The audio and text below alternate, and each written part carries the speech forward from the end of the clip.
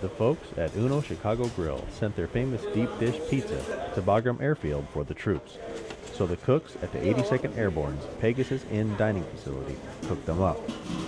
Tonight we're here to provide pizza, chili, hot dogs, some french fries, and some chicken wings for the soldiers watching the Super Bowl here at the Aviation Dining Facility. We've been here since 1 o'clock this morning, cooking off the pizzas and the wings, making chili, and getting ready for this game. I want to say thank you to Uno Pizza for the pizza. They sent us 15 cases, and hope everybody enjoy. Pizza is the bomb. With the kickoff at 4 a.m.